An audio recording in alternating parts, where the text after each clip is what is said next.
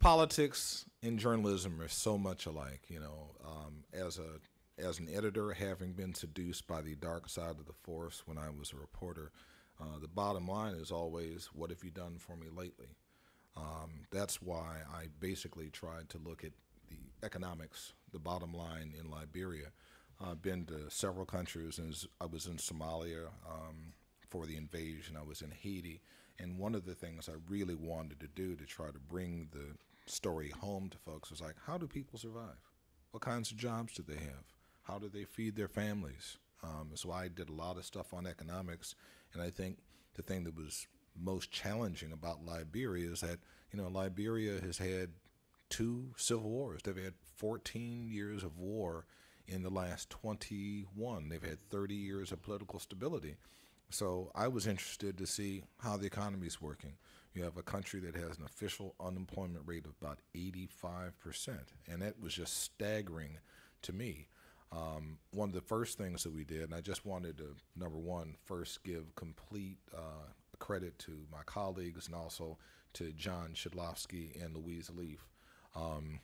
I've done a lot of gigs in a lot of different places. I've never had a producer who is as competent and as hardworking as either one of these people. I do not know how we made every single appointment. I think we had about 20 appointments every day, and I don't even think we slept. But anyway, I wanted to thank both of them and my colleagues. But one of the first things we did was, when you're preparing for one of these gigs, you sort of look at the history, and the history of Liberia as a modern state and the Firestone Corporation there's a symbiotic relationship which goes way back when a nearly bankrupt Liberian government, which was concerned about being invaded, signed a deal with Harvey Firestone Jr. in 1926 and gave away 10% of the country's arable land to establish what is the Firestone Plantation. And, as an African American, when anyone mentions the word plantation, I sort of get a little nervous.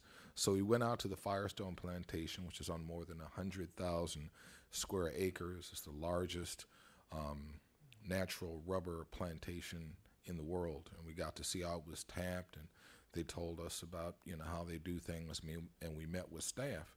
That's employing about 7,000 Liberians. About 15,000 of their dependents live on this property. But one of the great things that we did is that Firestone basically had the dog and pony show. I didn't see the pony there, but I did see the dog.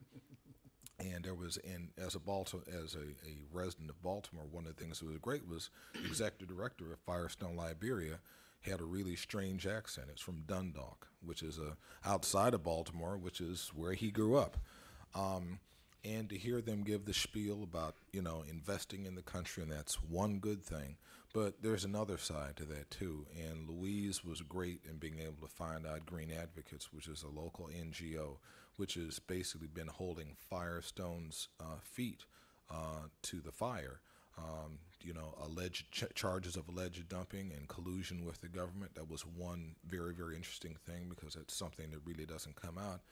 And then you go into Firestone's history. Right after Firestone started the plantation, the Liberian Army press ganged the locals by the thousands to work on this fire plantation, which of course coincided with the rise of the auto making industry in the United States. And of course, I grew up in Highland Park, Michigan, which was, of course, the site of the world's first auto assembly line. It right about a mile from where I grew up.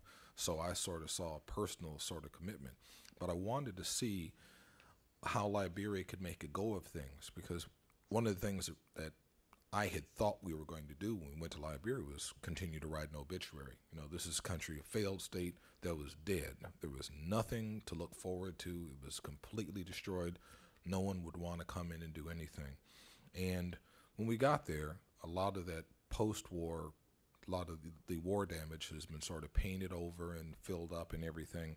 But you're looking at a country with a very small population, only 3.5 million, which has huge mineral wealth. We're talking, they got diamonds. They made some discoveries of offshore oil, which they think will be coming on. They have, of course, the rubber. They have timber, and the Chinese and the European consortium have just signed $7 billion worth of deals to restart their iron ore mining. They also have location. Steve remembers the old days when he used to get on what was commonly called to as the milk run, where you had Pan Am, I guess, went through West Africa and Liberia. Delta just started direct flights to Liberia, which takes 7 hours. One note, I was unhappy with one aspect of the trip, and that's because Louise decided to take an American carrier to Brussels. And then we took the Southwest Airlines of the European carriers, Brussels Airlines, to get to Liberia. So my back has still not recovered, Louise, and I hope you don't do that to any other peacekeepers. But the fact of the matter is that Liberia has a lot of good points going for it.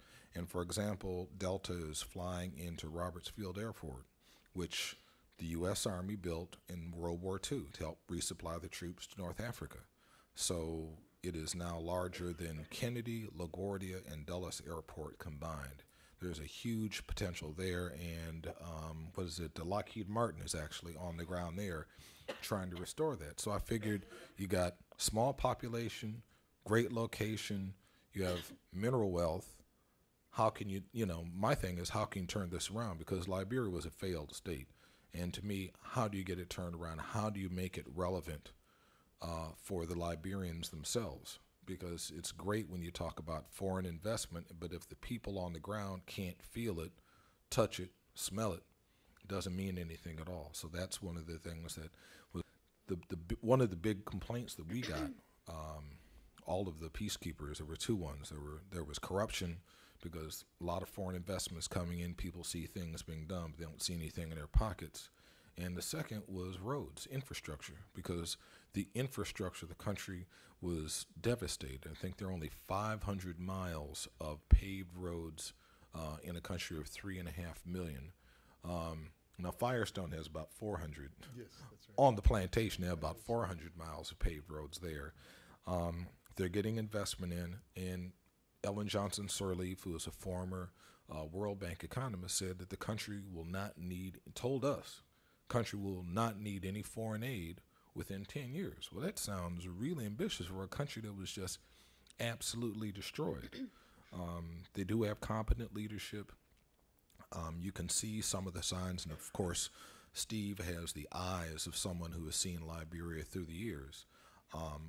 I came out of the trip, I did one piece on economics, but I'm going to revisit this. I came out of this trip fairly optimistic about Liberia's future, and that's unusual because the countries that I'm usually in, the indicators are down, and you're expecting that things are going to get worse. Liberia has tremendous challenges, but it seems like they have a competent leadership, political leadership. I've talked with businessmen who are dealing with Liberia. It's not like jumping through hoops in Nigeria or Kenya or Egypt or some places like that. So they're encouraging investment, and people are going in. So that was the thing that really sort of surprised me. I did not expect to go to Liberia and feel optimistic, even mildly optimistic about its future.